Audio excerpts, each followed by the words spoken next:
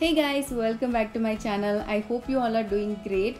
In today's video, I'm going to be reviewing the face serums from Mcaffiene. These are available in two different variants, coffee and green tea. Also, I'll be comparing both these serums. So if you're confused which one to buy, I hope this video is going to be helpful for you. So without any further delay, let's quickly get started. Let's talk about the green tea serum first. This is the Mcaffiene Naked Detox Green Tea Face Serum with vitamin C. The serum comes in an outer cardboard packaging and you get all the important information like ingredients list, how to use the product and benefits of some of the key ingredients of the product. Mcaffiene is India's first caffeinated personal care brand. It is free from SLS, parabens, silicones and mineral oils. They are 100% vegan, cruelty-free and PETA certified brand. Now moving on to the actual product, the serum comes in a thick frosted glass bottle with a dropper. Don't worry, it's not gonna break even if you drop it accidentally. It's very thick and sturdy. All the information is available on the bottle itself, so if you want to throw the outer packaging, you still have the information available. Now the green tea serum is priced at Rs 625 and you get about 40 ml of product.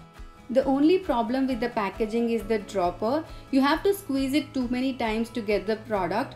I have finished 5 bottles and I had the same issue with every single bottle. I think it's the texture that is making it a little bit difficult. But the texture is absolutely beautiful. It has a gel-like consistency. It's not too runny or too thick. It's very lightweight and gets absorbed into the skin within few seconds. And once it gets absorbed, it gives matte finish and is perfect for oily and combination skin. Now moving on to the ingredients list, green tea serum is made of good antioxidants like green tea extracts, vitamin C in the form of 3-O-ethyl ascorbic acid. Initially when they first launched, they have used magnesium ascorbate phosphate, but now they have reformulated it with 3-O-ethyl ascorbic acid, which is a better form of vitamin C, and I'm really happy about it. It also has other antioxidants, caffeine and squalane. Now squalane is antioxidant and a great emollient as well. Antioxidants help brighten the skin tone, they reduce inflammation and allow the skin to repair itself. They protect skin against pollution, sun and free radical damage. It also has good humectants like glycerin and hyaluronic acid. Humectants attract water from the air and provide hydration to your skin and lock in the moisture.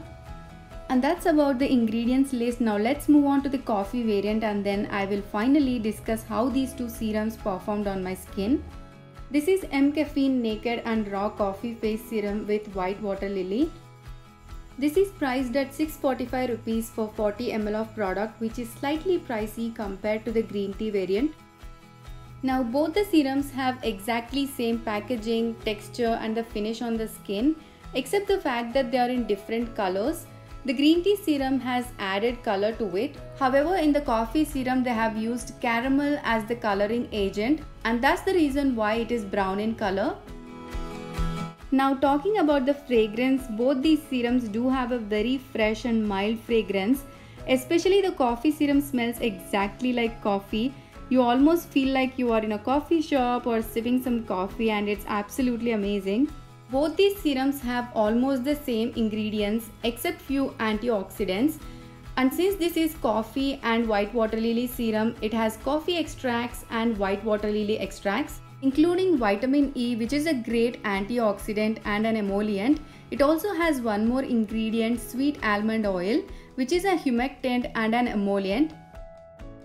After using these for a very long time, I can clearly say that these serums will help in reducing the acne marks, but doesn't work with your pigmentation. They are not potent serums, they are just mild and beginner friendly serums.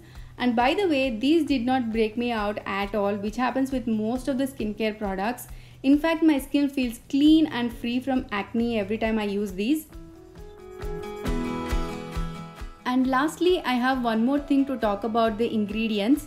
It has sodium hydroxide, which is mostly used in soaps, face washes and shampoos, basically wash off products. So I'm a bit worried if it is okay to use it in serums. I did Google it a bit and found that it's okay to have sodium hydroxide if it is in lower concentration and the final product is pH balanced, which means around pH 5 to 7. I bought these pH testing strips, so let's go ahead and test the pH of these serums.